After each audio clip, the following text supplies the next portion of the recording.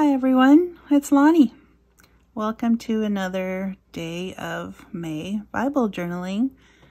Today's prompt was supposed to be moth, but I changed it to one of the extra words, which was message, and I substituted that for the word because some of the translations and versions use that word instead. So I picked James 1 verses 21 through 25 in the NIV. I've already recorded this once and it didn't, I must have pressed the wrong button or something, so it didn't record. So anyways, I've already done the page, but let me read the passage. So starting in verse 21, therefore get rid of all moral filth and the evil that is so prevalent, and humbly accept the word planted in you, which can save you. Do not merely listen to the word and so deceive yourselves. Do what it says. Anyone who listens to the word but does not do what it says is like someone who looks at his face in a mirror and after looking at himself goes away and immediately forgets what he looks like.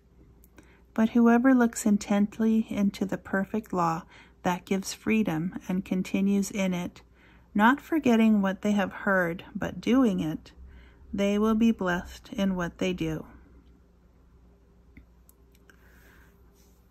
I think a lot of times we hear something and then we forget what we just heard.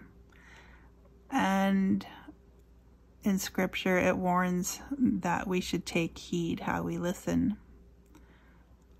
And I think what that means for me is when you listen with your heart. Don't just listen with your mechanical ears, but listen with your heart and start to apply what it is that you actually hear. To be blessed in what you do means, to me anyways, it means that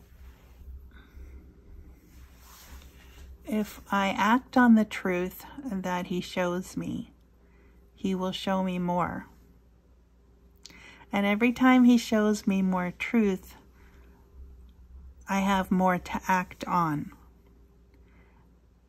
So it's how you grow.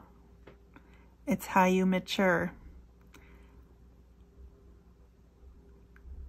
We see a lot of people who are deceived, and some of them even go to church.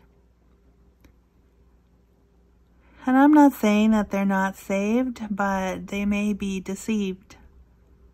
And they may think they're doing what the word teaches, but they may not be doing it. So I drew these plants.